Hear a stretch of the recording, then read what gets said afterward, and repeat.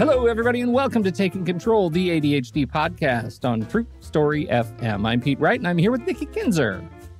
Hello, everyone. Hello, Pete Wright. Oh, hi, Nikki. Welcome to Book Talk, Part 2. Book Talk, yes.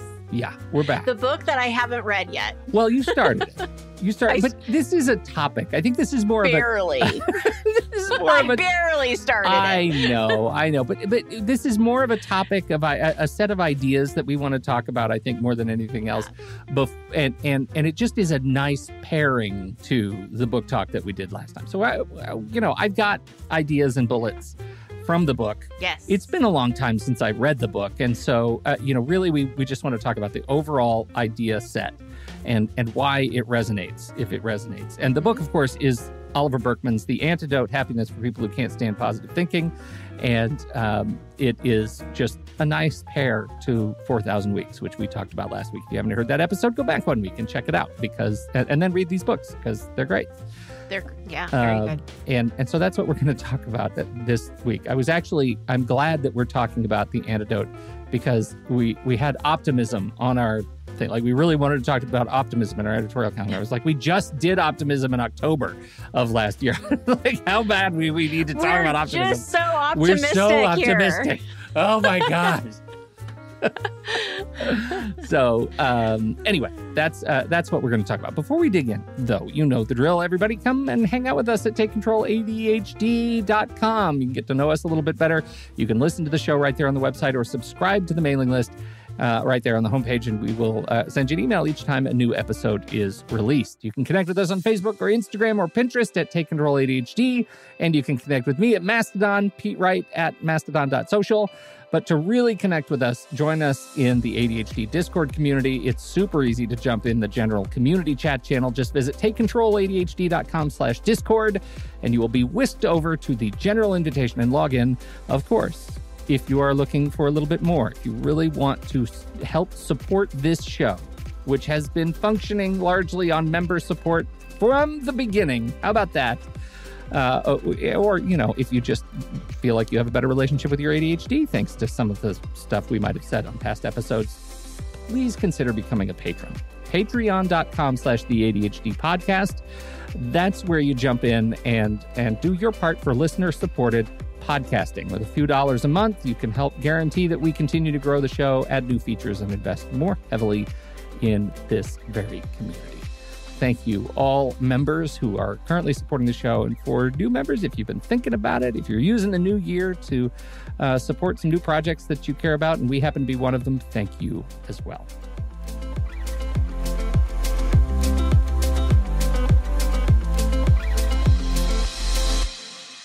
Nikki, hi, it's me, Pete. Hi. From the podcast. Hi, Pete. I'm the optimistic one.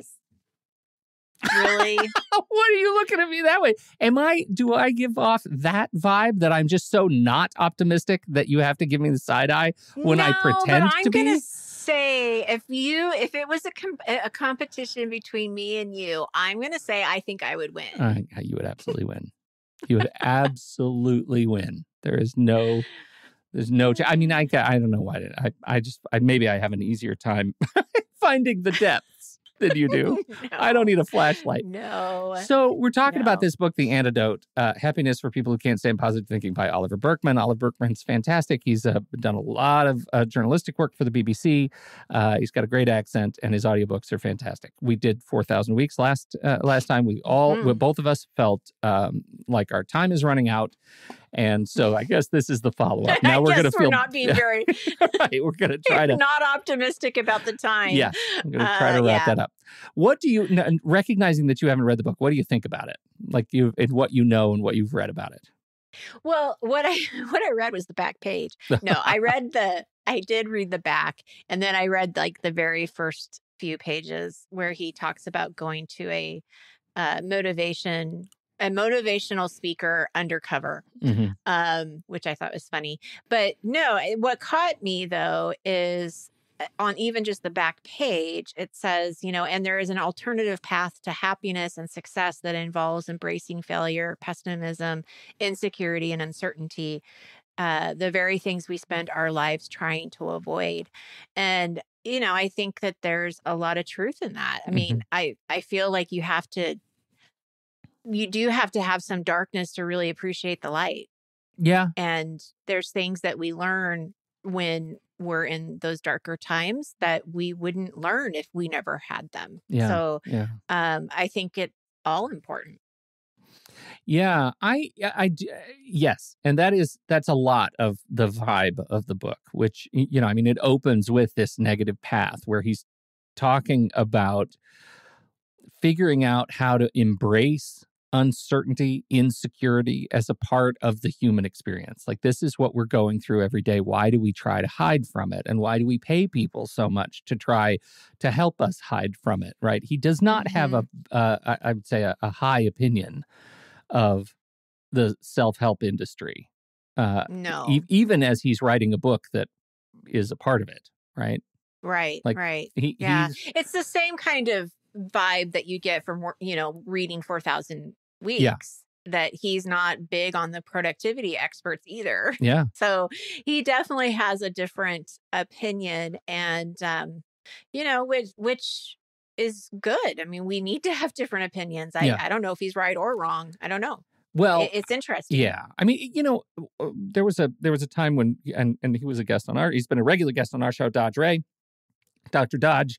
He and I did this podcast called The Change Paradox. You were on that show. Mm-hmm. And so much of Dodge's bent was similar to Burkeman's, which was like, if you go back to sort of Buddhism or Vipassana, like what we're looking at through these alternative spiritual practices is embracing everything, right? Embracing discomfort, embracing uncertainty to become one with it so that it no longer has power over you, right? If you're running from it, it can become a monster.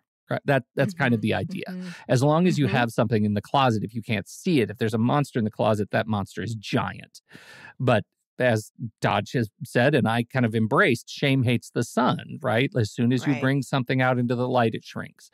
And that is a lot of what Burkeman is sort of leaning into, which is this idea that we're fixating on positive thinking, on, Instagram perfect in a way that's actually putting us in a space of denial. And that only sets us up for more, fear, uncertainty, doubt in our lives. And I think that is really interesting. He goes on to cite, research around it and leads into this conversation around that a toxic positivity. And have we talked about toxic positivity on this show? We have a little bit, yeah. But tell us what it is. Toxic positivity is toxic. It's kind of a nickname for overly positive thinking, right? And it's been the subject of a lot of research. It refers to the excessive sort of ineffective overgeneralization of happy and optimistic states, right? Across all situations where we're just going to be happy even when things are objectively hard and sad. And it can, this nature, you run into somebody who's toxically positive who says, just smile, right? Like all the time, go ahead and smile. That invalidates genuine emotional experiences that you might be trying to have in your life or might be naturally experiencing in your life. And that leads to like minimization and denial and all these sorts of states that allow us to hide from our authentic selves, our authentic human experience. So we want to avoid toxic positivity. That's the kind of stuff where you find you're emotionally suppressing, where it can impact your relationships, where you are you're in denial about the state of your relationships because all you see are the positive, and you don't see that things might be challenged between either romantic partners or social groups. You have reduced resilience because you don't know how to embrace negativity. You face higher degrees of rejection and RSD, rejection sensitivity. So there are all kinds of things that go on with toxic positivity or overly generalized positivity. And that is, it's important enough for Burkeman that he kind of opens the book with this. Like, there are limits to positive thinking, and we have to have what he uses, coined by John Keats, a negative capability. This ability to remain comfortable with uncertainty and doubt without the rush to find closure or resolution. That's a tough place. It is a tough place. How do you see that come into play with your coaching, with the people that you're working with? We talked a little bit about this yesterday when we were talking about something else. And I think that the where this gets uncomfortable is that, like with ADHD, it doesn't just go away. Mm-hmm. And so in coaching, it's not trying to necessarily, we're not trying to make the ADHD go away. We're trying to work with the ADHD. Yes. We're trying to accept that this is part of um, how you may process time, how you take in information, how long it takes you to do something. ADHD affects all of those things. And we can find ways to work with it, but we can't just pretend that it doesn't exist or pretend like it's going to all of a sudden, if I can just do this, it's going to be better. Like it's still going to be there. So, and there's still going to be bad days. Yeah. So what I think when I'm reading this information and hearing you talk is that, there's still going to be bad days. We need to not valid. We need to validate that, Mm-hmm. that it's okay to have a bad day and say, this really sucked today. I just want to go to bed, Yeah. And start again later and be okay with that. So I that's how it's uncomfortable, because no one wants to be in uncertainty and doubt, but we don't know. I mean, the future is uncertain. We really don't know. Yeah. I think that's really that's the challenge. And I think when in this space of ADHD, we've been thinking so much about these ideas of like, well, if we could just solve, or I want to mask my ADHD somehow, right? I don't want people to judge me. I don't want people to look at me and think, does that guy have ADHD? Is his problem? He can't focus because of ADHD. Like, I don't want him to know. So I put all of these barriers up that protect me. And I just like try to live outside in this. I try to hide from the uncertainty, hide from the image that I'm presenting. When the truth is, very few people care.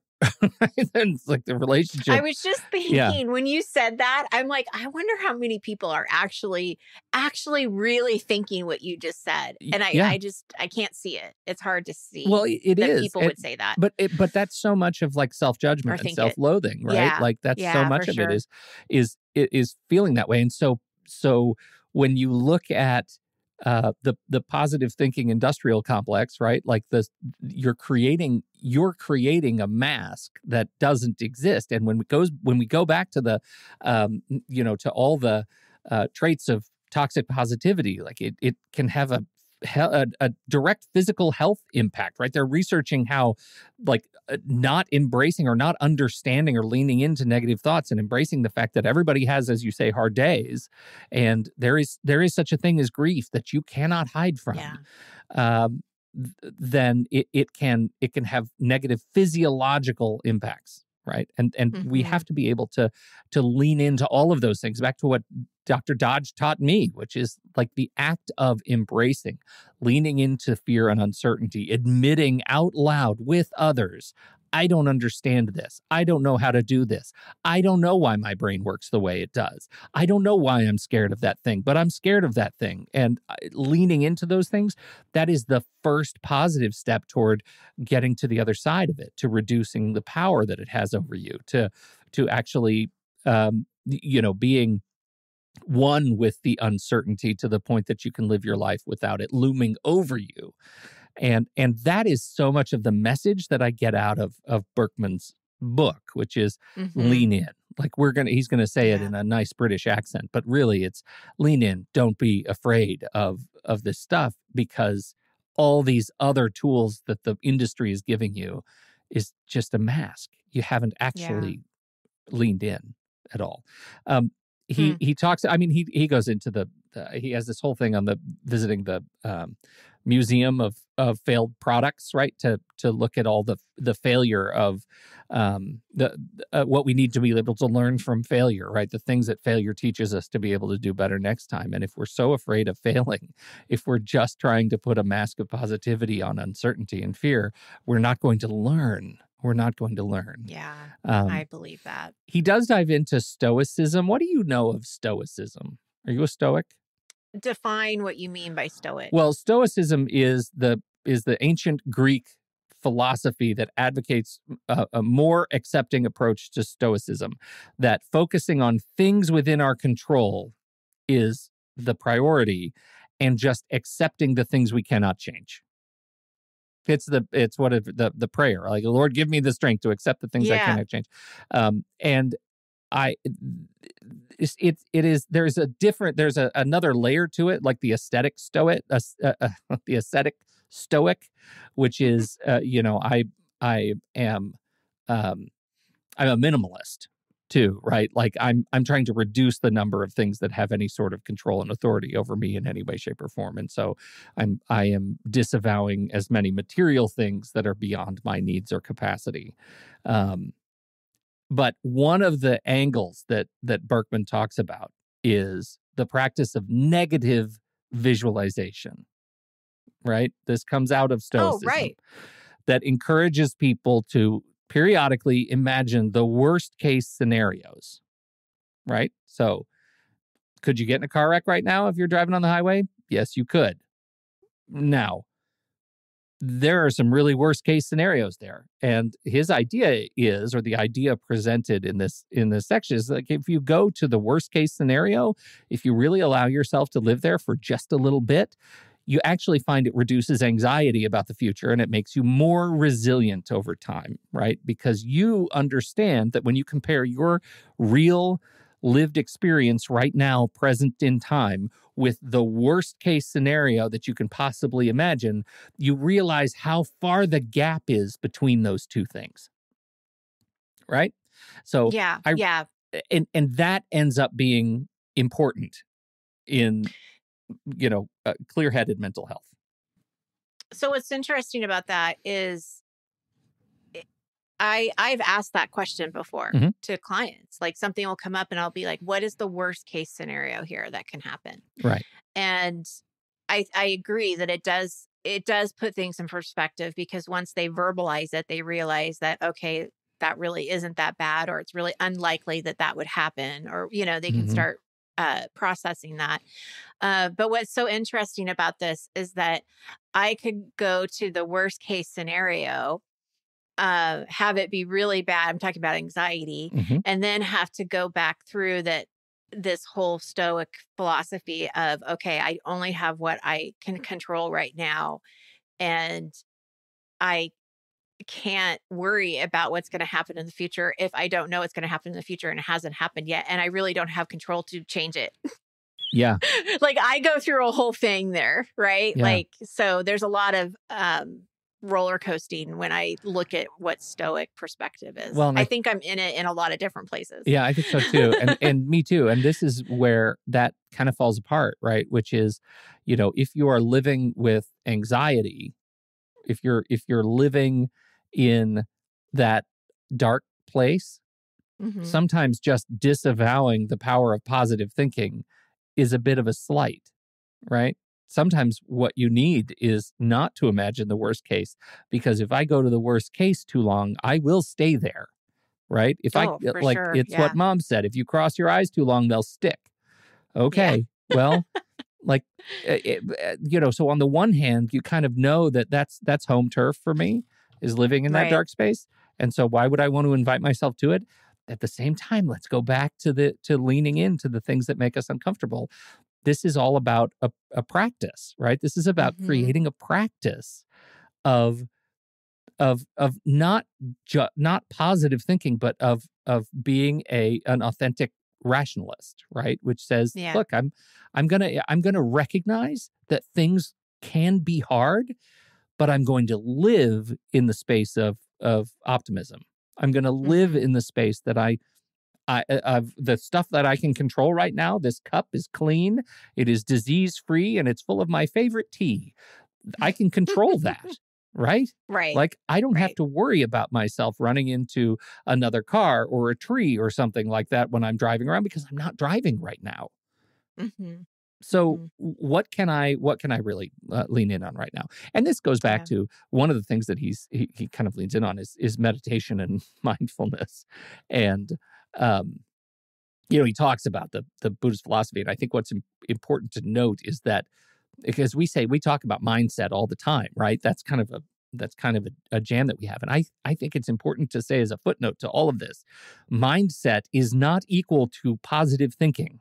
And I think a lot of people, as I've been listening to other sources as we're working on this other project, a lot of people mistake having setting yourself up for a certain kind of mindset as being veiled or coded language for just be happy all the time.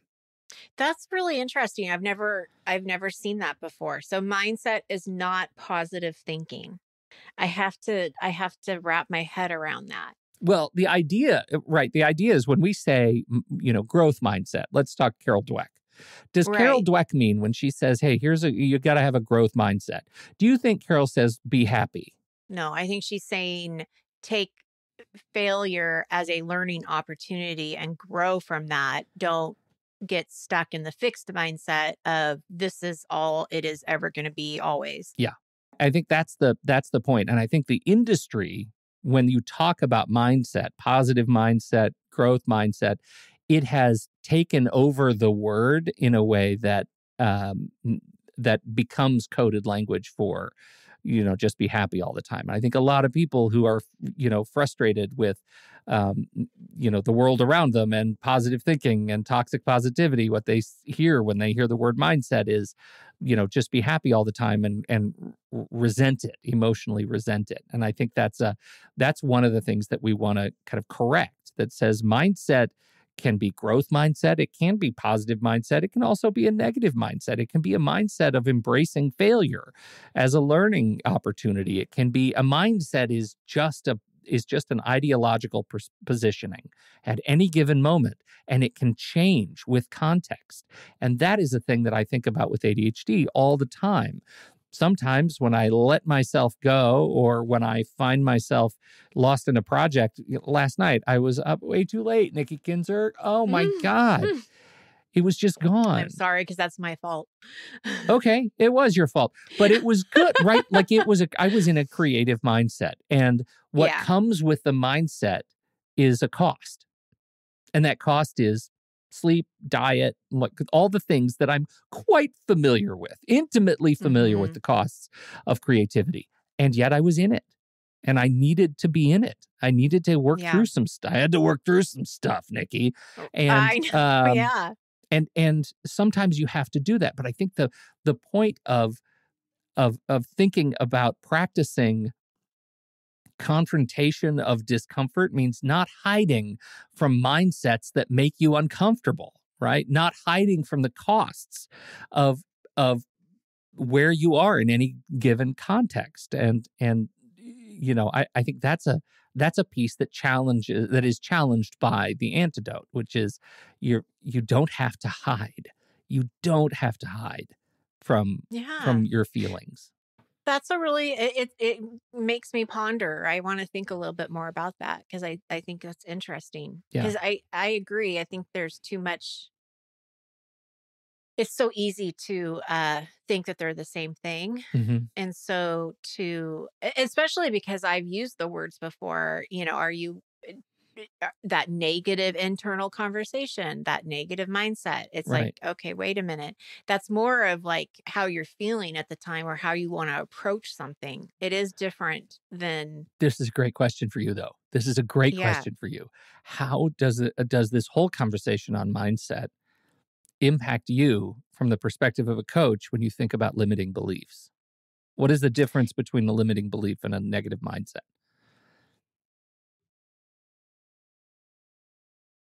You've stumped me, but I'm going to do my best without having a lot of time to think about it. I think they're similar in some ways, but I think you can still have a limiting belief and still have a growth mindset around it, if that makes sense. Like, I think that if you think about limiting beliefs, what are those? That's that conversation that we're having with ourselves that's telling us that we can or can't do something. We think it's true. It may be, it may not be. Is it a limiting belief that I can't sing? Not really, because I really can't sing. It's just a fact. It's just the fact, right? Now, a limiting belief might be, I can never learn to sing.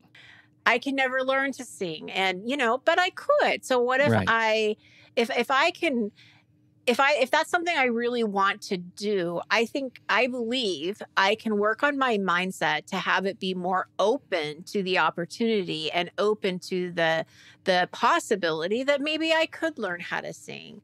Even if I still kind of believe that, I'm having a mindset that is letting me approach it in a different way to actually try and not just stay not doing it because I don't believe I can do it. Yeah. So I don't know if that explains anything, but that's kind of how I see it. Well, I think it does. And just sort of riffing a little bit, I think the whole idea of being able to accommodate the experience, and we'll talk about singing just because that's where you started, like being able to accommodate the fact that I can't sing as a variant of I can't sing yet, or I can't sing right now. I could sing if I wanted to. I don't want to learn to sing, right? Like being able to embrace the fact that I've made a choice. I've had agency in this conversation. Like there are things that I have thought I might want to do in the past, and now I don't want to do it, is in fact leaning in to the uncertainty and making a commitment and living in that space and saying, look, I know things can be, it could be hard, and there are other hard things I'm going to do instead. Like I've made a choice. And that feels to me the end run around the limiting belief, right? So much of the limiting belief is a fixed perspective. It's a binary that I'm in a space right now and I can't ever get out, right? I've fallen and I can't get up. Right. And that's the thing that we want to work to the other side of. It also, he goes into this a bit of a riff on anti-fragility, which was a term coined by Nassim Nicholas Taleb, who wrote a book called Anti-Fragile. And his entire perspective, Taleb, which is that, systems gain from disorder. People should aim to be anti-fragile, embracing stressors and shocks as a way to grow stronger. And I think it's a response as an academic. It seems to me like a response to some of the safe spaces that he's seeing around, complicated conversations. When the truth is, like, we are capable of having hard conversations that don't resort to violence and rage and hurt. And can just be conversations on ideology that don't impact us so deeply to our core. And I like posing that question at those of us living with ADHD because that is such an identity card, right? We live with ADHD. Identity is ADHD. I identify as ADHD positive, right? Yeah. And that means that it comes with certain challenges. It comes with a roller coaster of figuring out meds. It comes with a roller coaster of trying to understand how mindfulness and peace exist in a mind that's constantly on fireworks. It's just complicated, right? It's complicated. It leads to judgment at work and at school and all the different places. And also, what am I learning from that disorder every day that helps tomorrow make me a little stronger? Even if I'm still living with disorder, how do I feel a little bit stronger and resilient as a result of it? And so I walk away from, thinking about this book again as an exploration of how I live with uncertainty and rejection in a way that leads not to just puzzling through what rejection is, but leads to what does courage mean? Right? What does it mean to be courageous in the face of all of the things that I'm trying to hide from? Right? If we're hiding from things, is the core nut of the antidote, which is like you're hiding from stuff behind positive thinking models. If I stop hiding, then how do I use those things? Do I face them and stare at them right in their stupid faces and say, I'm going to be courageous and run right through it? What do you think? Oh, I love that. What does it mean? I think it's great. I don't know if it's great. Well, I think it is. I mean, I don't know what anybody else is going to think, but no, I think that just the word courage, right, I think is important. And I think that when we're talking about resiliency and we're talking about, the beginning of the conversation, ADHD is going to show up. So how do we work with that? How do we bounce back and have a good day tomorrow? Or maybe we don't have a good day tomorrow, and that's okay too, right? That's kind of leaning into whatever's happening as well. So no, it all feels very balanced to me. I think that it keeps going back to that these things are going to happen. So the fight is not about preventing them from happening. It's how do you stay standing? How do you get back up and still find joy and still find, all of the beautiful things that life has to offer? You could tell he's thinking about the time he has left, Burkeman, because he talks about mortality a bunch, which is definitly the core. We're all going to die. We're all going to die, so it's okay. And reflecting on, on mortality. So that's definitely a part of the book. He also, the other piece he talks about, which I know I've mentioned in the recently, is talking about this whole idea of the obsession. Not only do we have this obsession with positive thinking, we also have an obsession with goal setting. And just as a reminder, right, of 4,000 weeks, is that being too focused on specific goals blinds us to opportunities that can create a constant sense of failure, right? It's that we're constantly thinking about these goals and we're missing things around us, and we're not catching the forest for the trees kind of perspective, which I think is interesting. And it goes back to the thing I'm actually thinking about is Mike Schmidt's, and his perspective. Like, if you just take care of your routines, the goals take care of themselves, right? And in that light, Burkeman suggests that happiness should be approached indirectly. Instead of striving for happiness as the goal in and of itself, it's better pursued as a byproduct of living a life aligned with one's values. I bring you back to courage. If you value courage in your life, if what you are doing is looking through the negativity, if you're just doing the work every day in a courageous and open manner, that should fulfill the equation and lead toward the goal of happiness, whatever that is for you, right? I am thinking more and more about that equation, and what are the things that I'm doing every day that lead me to have a better end of day, right? So that I have a better weekend, so that I have a better month, so that I have a better year, so that I have a better life. And so focusing on the daily exploration of values as a result, leading toward larger experiences of happiness. So last little footnote. Yes. This is also the cultural reflection of us living in the West, that we have an emphasis on individual happiness and success. And Burkeman says, you know what? That's pretty isolating and unrealistic. And maybe there are some other cultures in the world that have nailed this, and we just rushed past it, and should stop, slow down, and consider, is there another model that might lead us to happiness if we stop thinking just for ourselves? Just saying. He Burkeman, not me. Right. He's so I don't know. I guess that's we've kind of talked about all my other points as we get to the end. Yeah. I think it's a really interesting book, and leads to some reconsideration of a lot of our assumptions around, positive thinking, self-help, toxic positivity, the works. Yeah. Well, yeah, I agree, because I do think there's this pressure of to want to be positive, I have to be positive, that I should be thinking of this as in a positive way, and that's a lot. Yeah. And that's that toxic stuff. Yeah, it's snake oil. It's snake oil. Yeah, you don't have to be happy all the time. You don't have to buy into positivity culture. Like, you can be authentic and human, and we recognize humanity is a thing. ADHD is not a thing. ADHD is not solved, right? No. And in fact, you might argue solving your ADHD would not make you happy.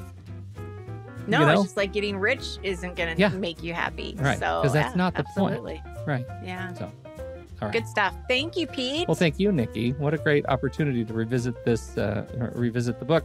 And Burkeman, and links in the show notes. You got to check these things out. And his shorts on Audible. I know I mentioned them last week. He's got a bunch of shorts that have been released that he did for the BBC. And they're great stories and give much more fodder for thinking. So thank you, everybody, for hanging out with us on this show. Thank you for your time and your attention. Don't forget, if you have something to contribute about this conversation, we're heading over to the Show Talk channel in the Discord server, and you can join us right there by becoming a supporting member at the deluxe level or better. On behalf of Nikki Kinzer, I'm Pete Wright, and we will see you right back here next week on Taking Control, the ADHD podcast.